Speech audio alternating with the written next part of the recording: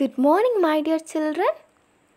Welcome back to our science class. How are you all? I hope you all are fine. Okay, tell me, which chapter we are learning? Very good. Chapter number 5. Am I right? Very good. Chapter number 5. What's the title we are learning? Yeah, very good. Plant life. Right? Say the spelling of plant. P-L-A-N-T.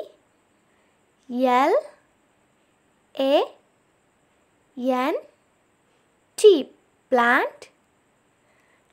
Life. L-I-F-E.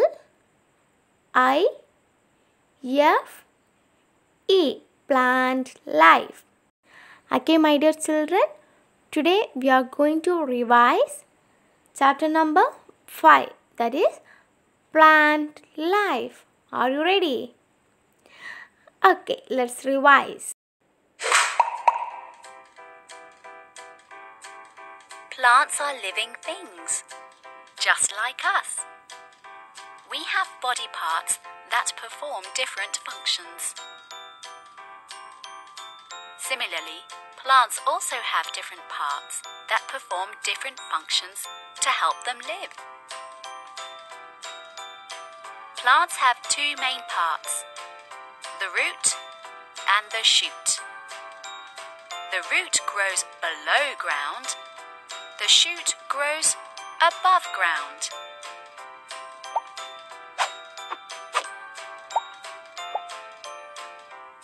The root helps the plant to stay alive. Roots absorb water, minerals, and nutrients from the soil that it is planted in, which helps it to grow into a healthy plant. Roots act like an anchor. They help plants to stay in place in the soil so that they don't fall over. All parts of a plant that are above the ground form the shoot. This includes the stem, leaves, buds, flowers, fruits, and seeds.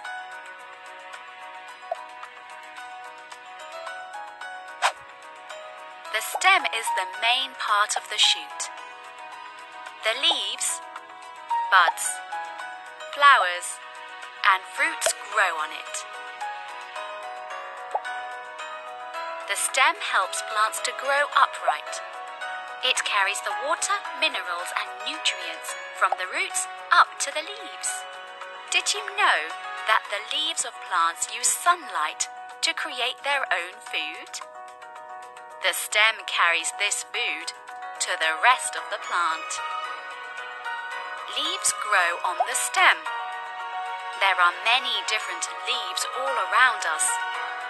Some are long and spiky, some are small and round. Did you know that leaves can help us to identify the plant we are looking at? Flowers are the most beautiful part of a plant. They are usually very colourful and can smell sweet. Did you know that the colour and smell of flowers is actually to help attract birds and insects? Birds and certain insects help plants to reproduce. Some flowers also grow into fruits after a while, and these fruits have seeds inside. Some examples include apples, mangoes, and watermelon.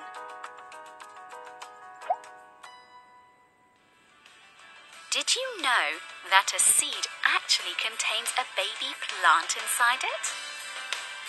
If you plant a seed in soil and it gets enough air, food, sunlight, and water, it will begin growing into a new plant.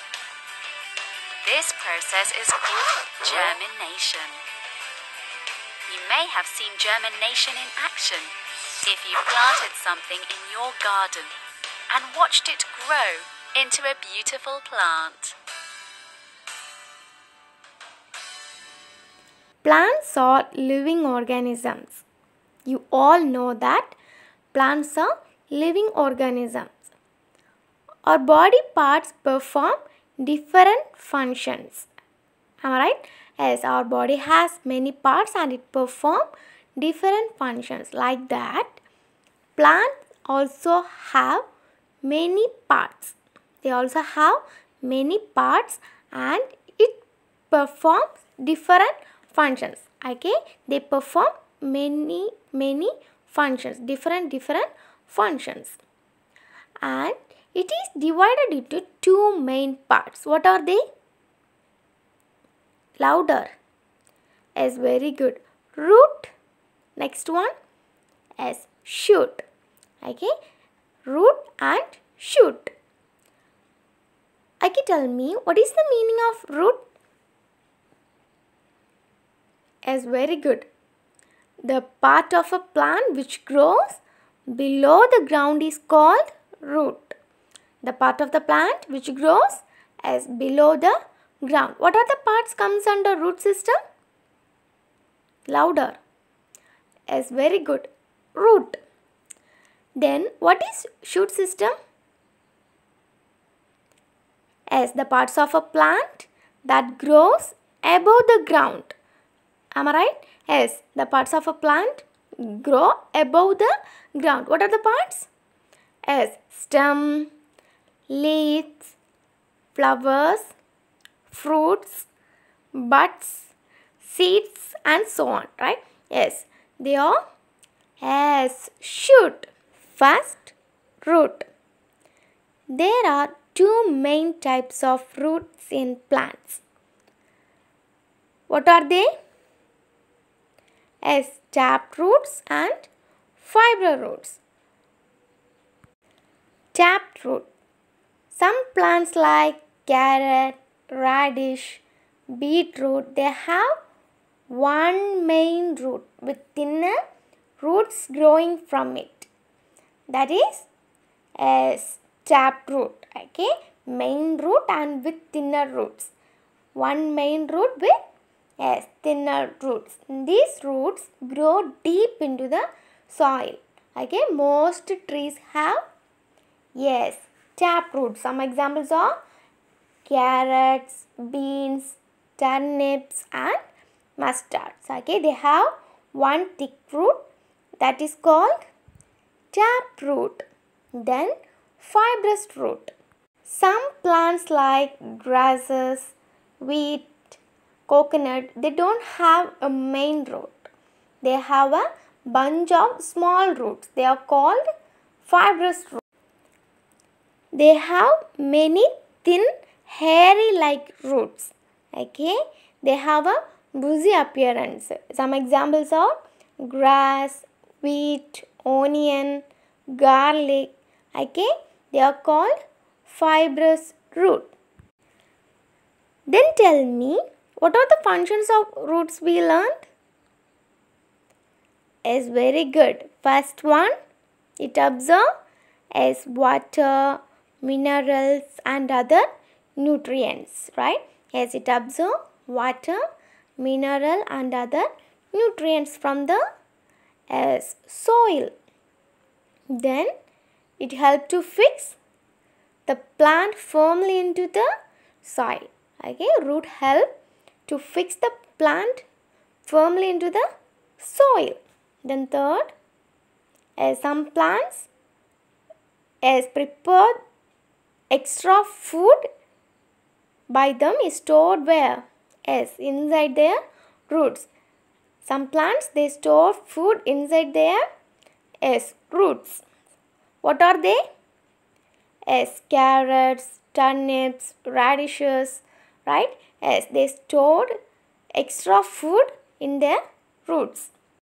Let's revise shoot system. You all know the part of a plant grows above the soil comes under shoot system. It includes stem, leaves, buds, fruits, seeds, right? First one, stem. The stem grows above the ground. Okay, it grows above the ground. It is the main part of the shoot. Stem is the main part of the shoot.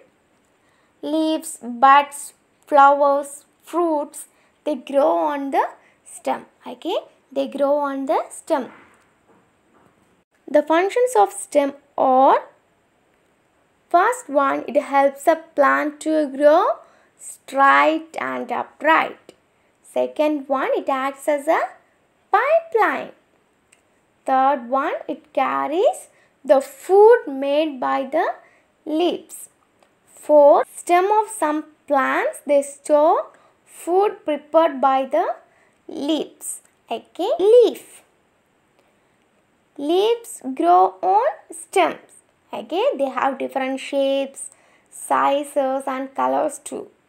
We can identify a plant by looking at its leaf, like plantain leaf, mango leaf, then tamarind leaf.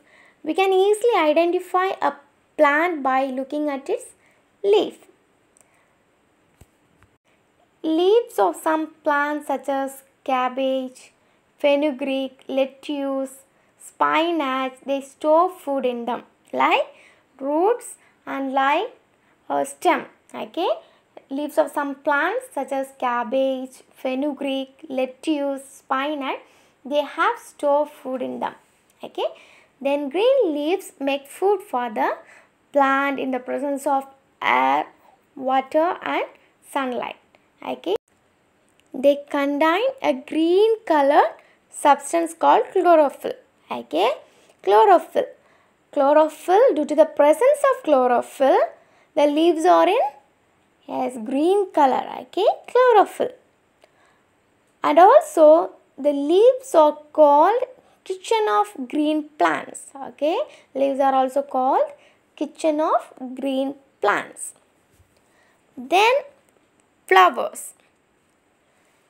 You all know buds grow into flowers. They are bright in color and they have a sweet smell. It attracts the birds, insects. And the flowers of some plants such as cauliflower, broccoli, they store food in them, like leaves, like stem and root. Okay, flowers also like cauliflower and broccoli, they store food in them. Most flowers, they become fruits after some times. Okay, then move to fruit. A fruit may have one or many seeds inside it. How many seeds does a mango has? Yes, very good. Only one seed, right? Yes, one seed. Mango has one seed. Then what about watermelon? Yes, many seeds, right? Yes. So we do not eat seeds of fruits like apples, pears, right? And seeds, they are different in shapes, sizes and colors. We eat some seeds like pulses, wheat, gram. Yes, very good. Corn, pea and bean. Right? Yes. What are the seeds of fruits we do not eat? Yes, mango. Yes, apple. Right? Yes, spices. Spices are also seeds. Okay, mustard, cumin, methi. We keep these seeds in a kitchen. Then germination. Aki, tell me, what is the meaning of germination? As the process by which a seed grows in the as new plant. In our last class we learned, right? Yes, the process by which a new plant starts growing from a seed. A baby plant, it needs air, water, and then light, soil to grow into a big and healthy plant. So, in this chapter, The part of a plant which grows below the ground is called root. Then the part of the plant which grows above the ground form the shoot. Includes stem, flowers, fruits, buds. Then there are two types of roots in plants, tap and fibrous. Then the stem acts as a pipeline and it carries water, minerals and nutrients from the roots to the soil. And the leaves, it grows from the stem and it contains a green colored substance called chlorophyll. Okay, due to the presence of chlorophyll, the leaves are in green color. Then you all know buds grow into flowers. Then it changes into fruits. Okay, not all the flowers, most flowers become fruits. Then the fruit may have one or many seeds inside it. Okay, like mango has one seed and watermelon has many seeds. Then the seed contains a baby plant inside it. This process, a seed grows into a new plant, is called as germination. Okay, my dear children, I hope you understood. Okay, my dear children, this is your homework. Do it and send it to me through WhatsApp. Okay, match the columns and filling the blanks with the correct words. Today we revised chapter number 5, that is plant life. Okay, my dear children, that's all for today. Thank you for watching. Bye-bye.